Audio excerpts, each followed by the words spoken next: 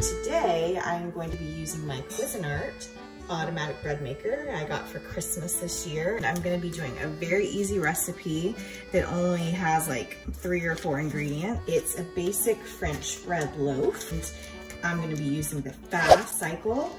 So basically it will be done in half the time. First, we're going to add our 1 1/4 cups of room temperature water.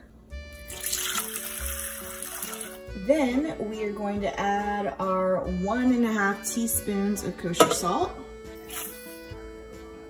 Then next we are going to be adding the flour. So I like to use my handy dandy sifter. It just takes out all the lumps, like it makes for a better loaf of bread. You can use one if you have one. If you don't, just leave it out.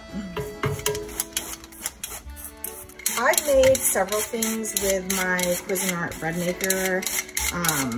This by far is the most simplest recipe in the book that comes with the bread maker. I've made pizza dough, pastry dough, banana bread. There's lots of different recipes that come with the book. If you guys are like me and are kind of, I guess what you would call a lazy baker, I think the bread machine is the way to go. Who wants to be spending all day rolling out bread, watching it rise, kneading it? It's a lot of work. We're almost done sifting our flour. That was 3 1/4 cups of unbleached all-purpose flour.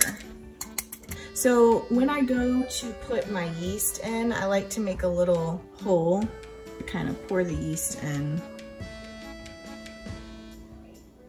That's it. So we're gonna go ahead and open up the bread maker. Our pan just kind of pops out and you're gonna set it inside the machine and you're gonna put it in kind of catty corner and then rotate it so it locks in place.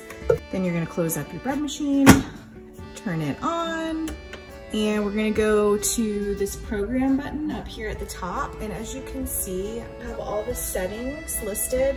We're gonna be doing the ultra fast French loaf bread. So we're gonna go to 4. Sets the timer for you, 2 hours and 3 minutes.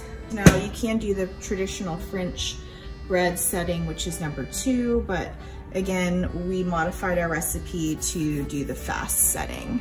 I'm gonna go ahead and hit start, and you can see it's just rotating the flour, mixing it all together.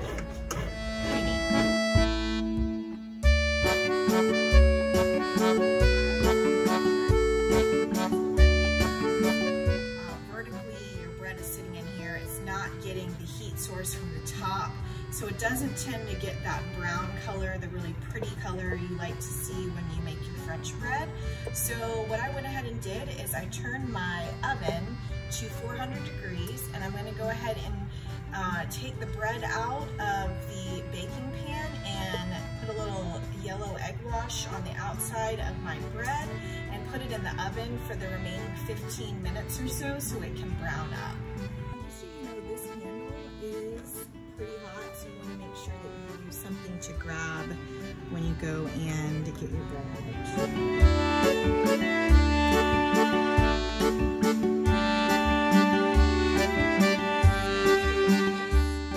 Now you do have your little paddle that was mixing your bread up, so you want to make sure that you grab that out. And there's a little handy dandy paddle hook that you're going to use to take that out.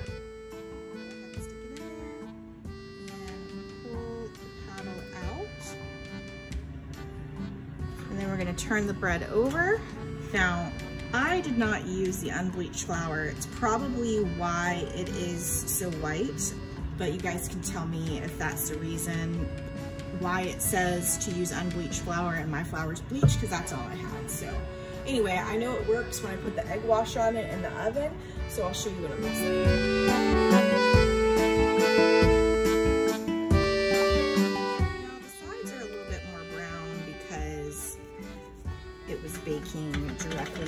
close to the heat source. So that's the only thing about a bread machine, is the top just doesn't tend to get the brown color as if you were doing in a traditional oven.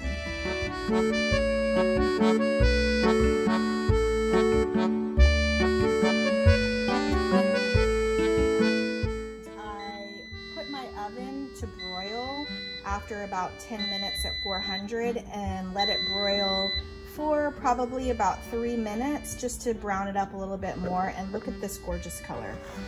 It's shiny, it's crunchy.